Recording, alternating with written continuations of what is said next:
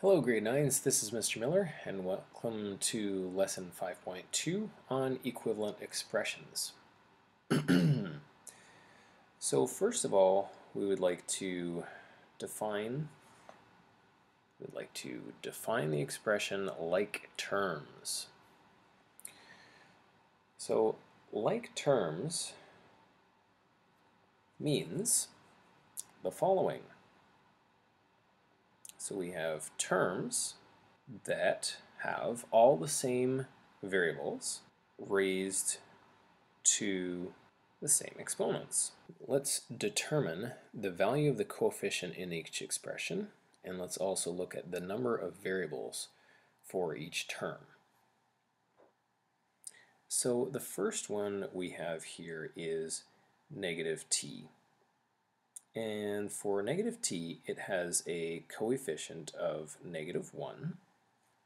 So that's the number that is multiplying out in front of negative t, although the 1 isn't actually written in here, but we understand that if we don't write 1, if we just write negative and then the variable, it's understood to be -1. And the number of variables that we have in this term is 1. So the only variable is t. Next we have 12. So 12 has a coefficient of 12. And the number of variables that it has is 0. The next one, part E, we can see that B has a coefficient of 1. So again, with a coefficient of 1, we don't write that 1 out in front here. We just don't do that. Just leave it blank. It's understood to be 1. And the number of variables that we have here is 1. So now on to the next column, we're looking at 4d squared. And with 4d squared, the coefficient is 4. And the number of variables is still 1. So you might be looking at the fact that it's d squared and thinking, oh, well, that must mean that there are 2 variables because it's d times d. But no, in fact, those are the same variables, so it's only 1. Next, we have -8de, so the coefficient is -8. And there are 2 variables, d and e. Next, we have -c squared, and so the coefficient is -1, and there is only 1 variable, which is c. Next, we want to do a little bit of a matching exercise. We want to match the expression with its description by placing the correct letter in the blank. So let's take a look at A. And for A, we have -4x. And so let's see if that matches anything here. So -4x, is that a constant? And the answer is no. Is it a binomial? No. So it's not that one. -1 is the coefficient? No, that's not the one. -4 is the coefficient. Yes, that's the one. Alright, so next we've got 17. Now, rather than go through every single one of these, let's just take a look. See if we can figure out. Yes, of course, 17 doesn't have a variable in it, so this is a constant term. Next we have 2ab. And 2ab is a monomial with a degree of 2. So the reason for that is that here we have a is to the 1 and b is to the 1, so combined together that is degree 2, and it is a monomial because it's a single term. Next we've got 3y squared minus 2y. So this is a binomial this time, but it also has degree 2 because the first term has degree 2 and the second term has degree 1. So overall we take the bigger number, and that's degree 2. So, and it is a binomial, it does have two terms, so this is D right here. Next we've got negative m. So negative 1 is the coefficient.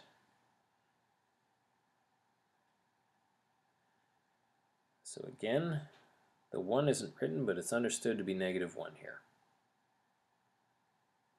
Next we've got 5x minus 3y, and hopefully that fits this last description.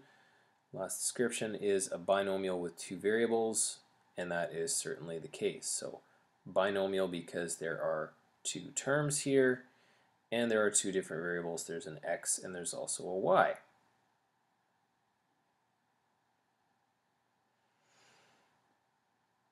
All right, next we want to do some circling of like terms in each group. So taking a look at the first group, we have 4x, 4y, x squared, negative x, and y squared. Go back to your definition for like terms. These are terms that have all the same variables raised to the same exponents. So if we take a look here, notice that 4x has like term with negative x because they both have x in it and they're both raised to the 1. None of the other terms match up for being like terms. So we're going to circle 4x and circle negative x because those are like terms. The other ones are not like terms. You might be looking at the 4y and the y squared. Yes, they both have y in it, but they don't have y raised to the same exponents, so we're not going to include those.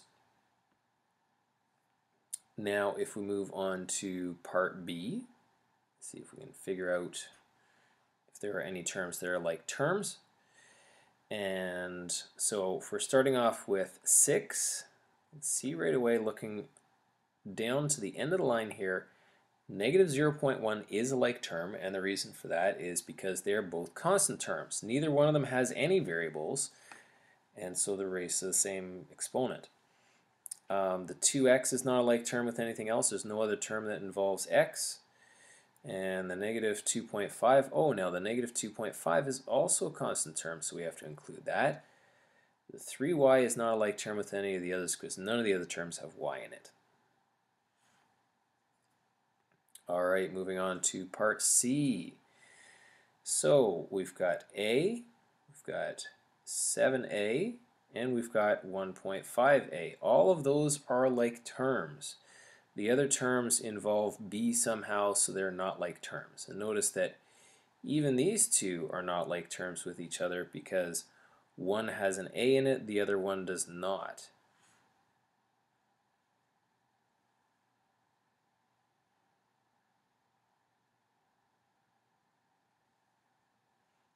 All right. So moving right along to part D, we have a negative f, which is not a like term with anything else. We have a 3ef, which is not a like term with anything else. There are no other terms that have both e and f. It's actually the f squared and the negative 6f squared that are like terms because they both contain f and both raised to the power of 2. Next we've got part E. And hey, I like to party, so this should be a good one. We have 6st, and next term doesn't have a t in it, so we're not going to include that. We've got a 3/4 st, so that's a like term. And then we've got a negative st, so that's a like term. The last term has t but no s, so it's not a like term. So I'm going to leave that one alone. And moving on to part F. So we've got PQ, which there are no other terms that have both P and Q in it. We've got a negative 0.6 P squared, and I can see that there is another term here that has a P squared in it, the negative P squared, and also the 10P squared. So this is 5Q. It's not a like term with any of the others. So there are no other terms that have just Q in it, not P. All right, and down to part G, we have 0.5jk, and I can see there are other terms that have j and k in it, so I'm going to include those. So the negative jk, for instance, not the j squared, because we've got j but we're missing the k, and so they're not like terms. Plus the j is squared there, so we're also going to include 6jk, and of course not the negative k because it doesn't have a j in it. So there you go. And finally, like terms here, so 2/5, or in other words 0.4 is a constant term, so is 0.12. None of the other terms are like terms. We have a 1/2 r and an r squared. They both have r in it, but one of them has r squared, the other one has r just to the 1, so they are not like terms with each other.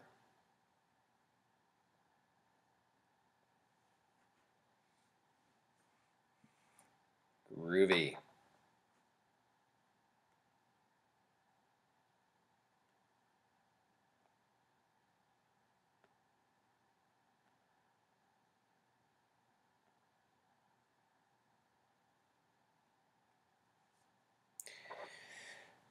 So moving on to the last one on this page, number 4, and the instructions are to collect like terms. So first of all, identifying the terms that are like terms and then combining them together. So we have to take a look at all these terms and see if there are any that can be put together.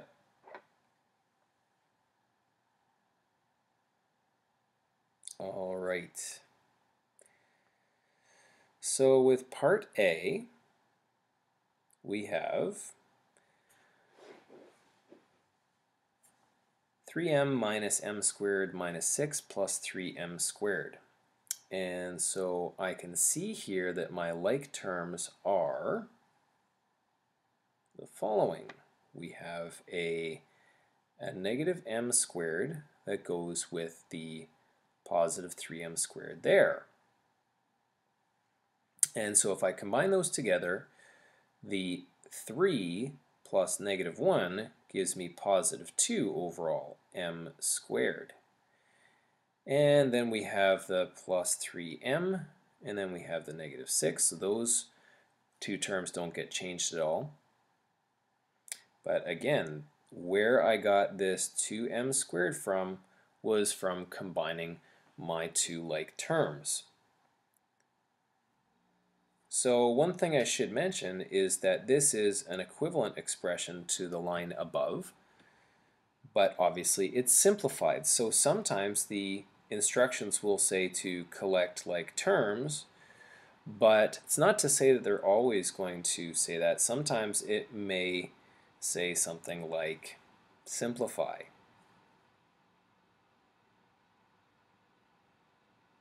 And you can understand why they would say simplify, because if you take a look at what results, we have a polynomial that only has 3 terms to it instead of having 4.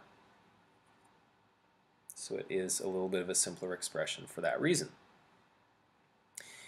In any case, let's go on to part B and take a look at that. So I'm just going to highlight my like terms again. So I've got a negative 4k that can be combined with a 5k, but I also have k squared terms that I can put together, so let's do that. So I've got a negative k squared that I can combine with the negative 7k squared. Typically we like to order polynomials in the following way. We like to put the terms that have highest order first, so I'm going to put the negative 7k squared together with the negative k squared first. So negative 7 plus negative 1 gives me negative 8, and this is k squared.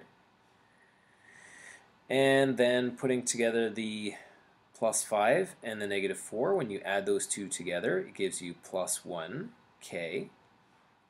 And finally we have the plus 8 term, which is all by its lonesome. So again, just to recap, we got the k squared term from combining those two like terms in pink. and we got the k term by combining the two like terms that were k terms.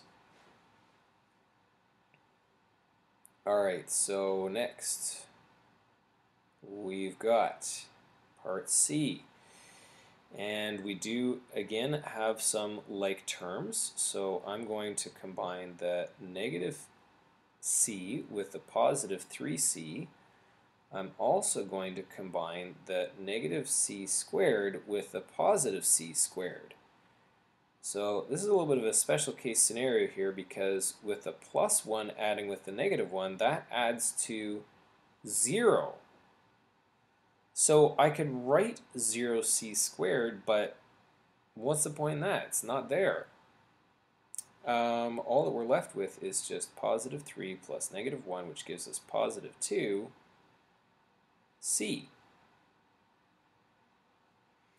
And again, where I got that from was from combining those two like terms that I had highlighted in yellow. Alright, so now moving on to part D now.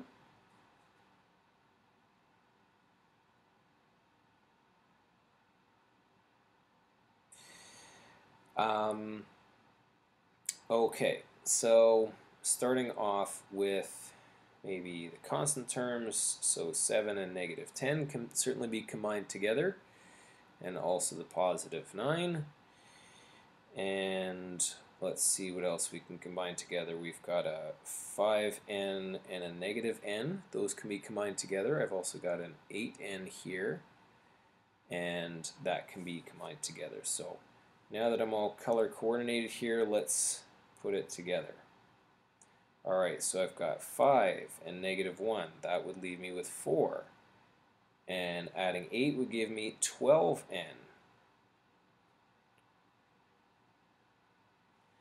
And finally, we've got the constant term, which is the combination of the 7 and the negative 10, which would give us negative 3. And adding 9 to that would give us positive 6. So again, we get this term involving n by combining our like terms that have n in it. And then our constant term here is gotten by combining all of the terms that are constant terms. Moving right along, we have a negative 2b squared that can be combined with a positive 3b squared. We have a negative 7b and a negative 8b that can be combined together, and also the positive b. And when I'm done with this, I'm going to let it be, if you know what I mean. Alright, so negative 2b. So the negative 2 combined with the positive 3 gives me positive 1b squared. And next we've got negative 7 and negative 8 and positive 1. So negative 7 and negative 8 gives me negative 15. Adding 1 to that gives me negative 14b. Alright, so again, color coordinating here.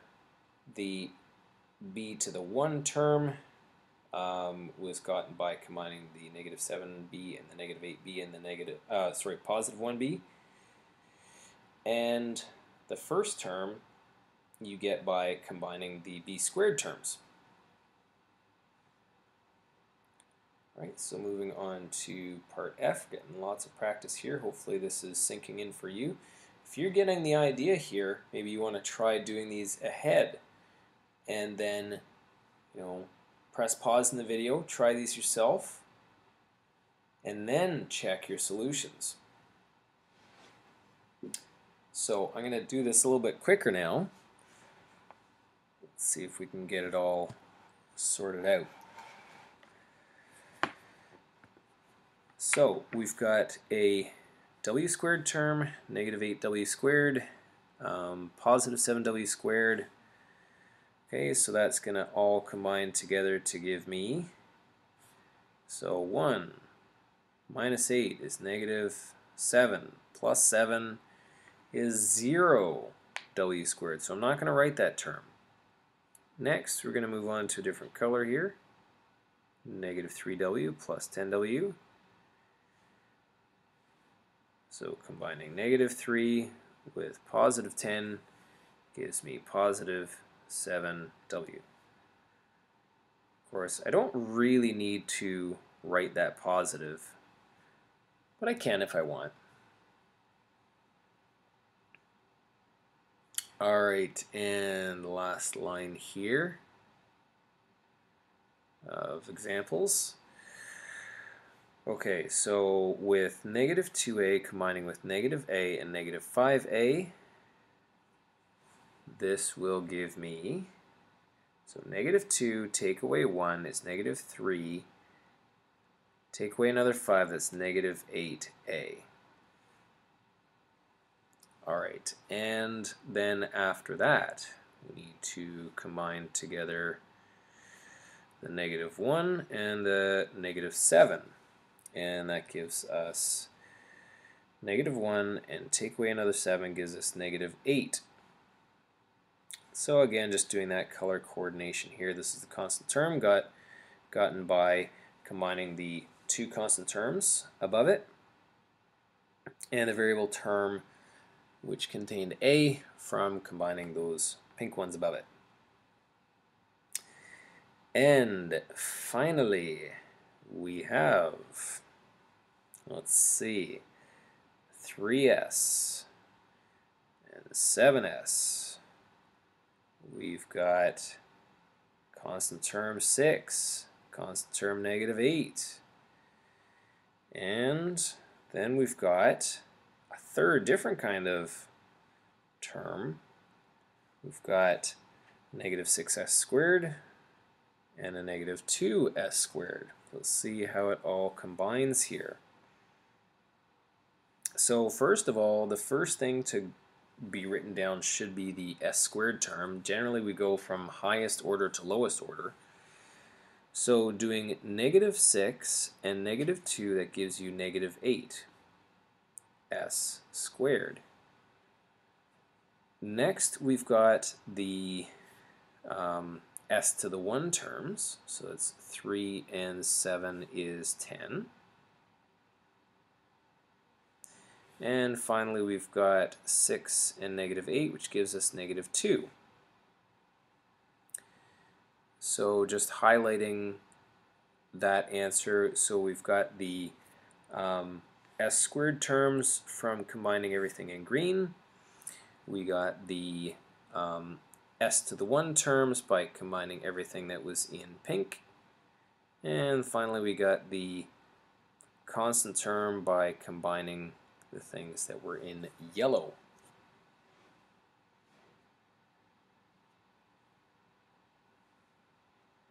Awesome. Let's take a look at the next page.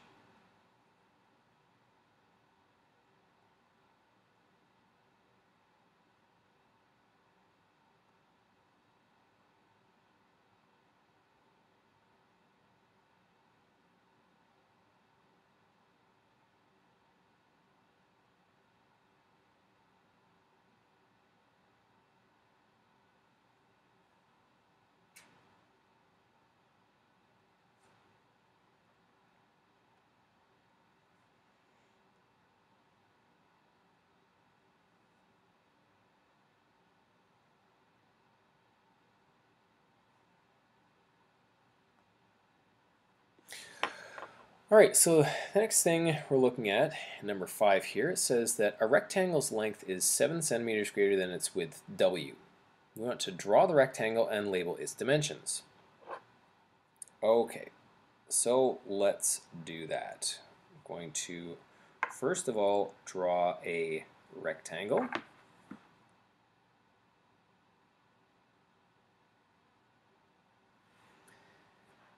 And now we are going to label its dimensions. So we're going to call the width w, and we're going to call the length w plus 7. The reason for that is because of the fact that we're told that the length is 7 centimeters greater than the width. So this is 7 more than the width. So now we've got the rectangle drawn and we've labeled its dimensions, both the length and the width. Let's write an expression to find its perimeter. So capital P for perimeter, and this is going to be equal to the length, W plus 7, plus the width, which is W. Now that's not the entire perimeter. This just covers these two sides. We also have to add the opposite side here, which is also W plus 7.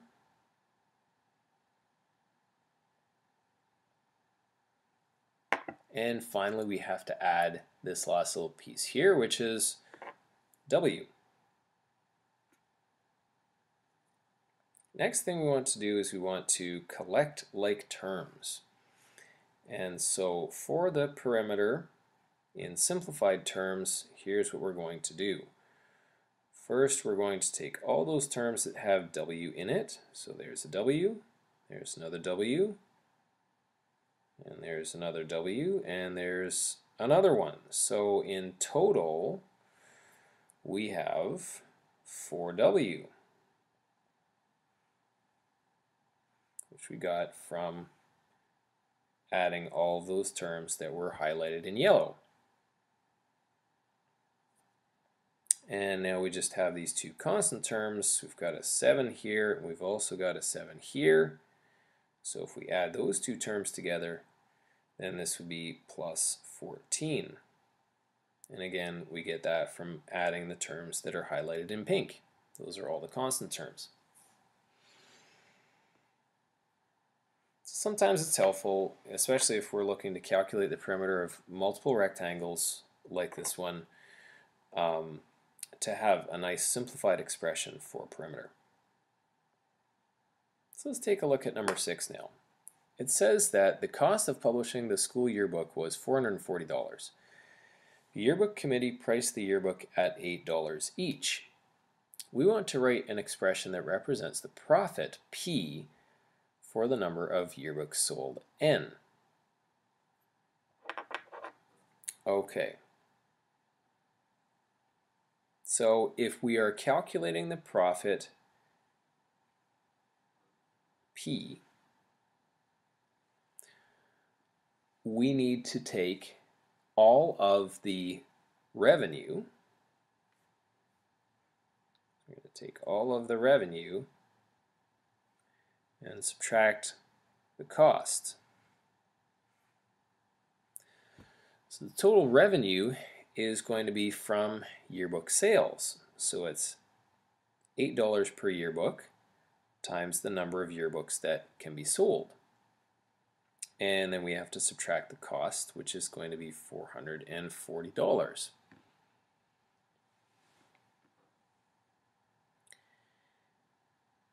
And we're being asked a question about how many yearbooks do we need to be sold for the yearbook committee to break even.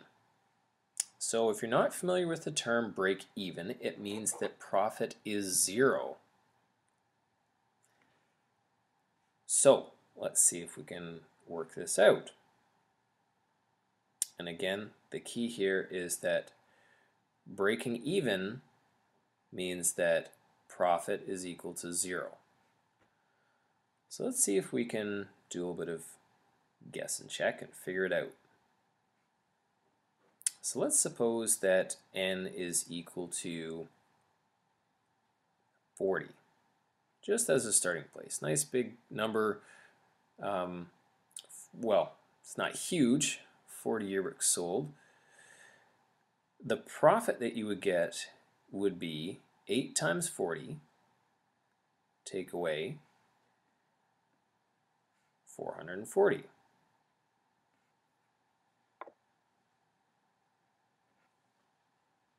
So now if you do that calculation, and it's not too difficult to do in your head, 4 times 8 would be 32, so 40 times 8 would be 320.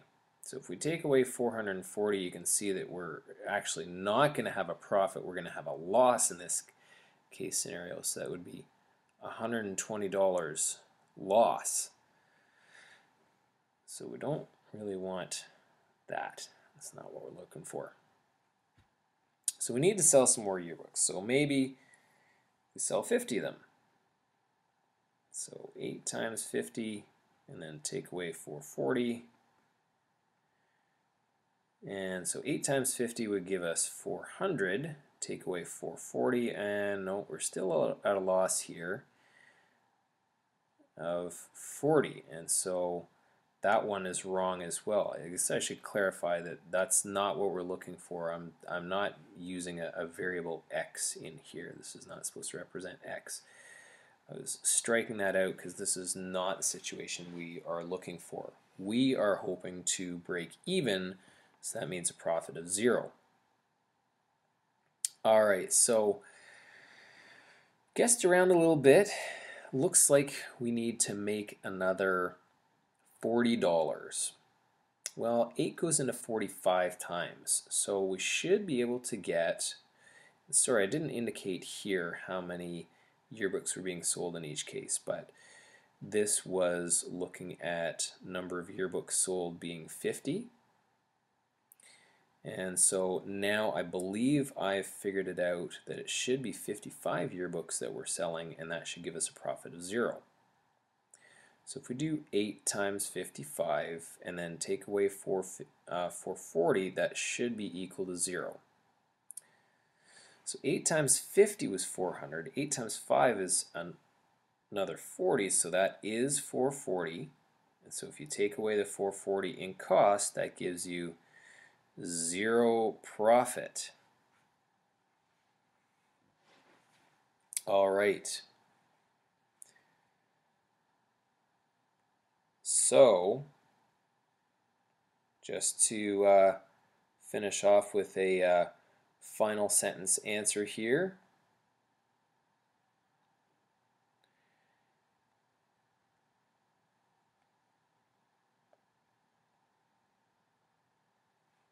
So just going back to read the question, how many yearbooks need to be sold for the yearbook committee to break even?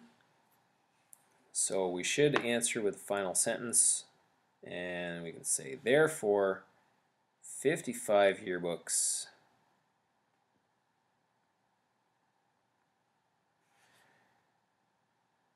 need to be sold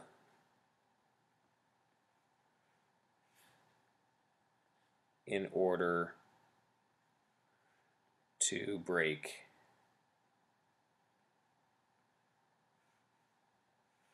even.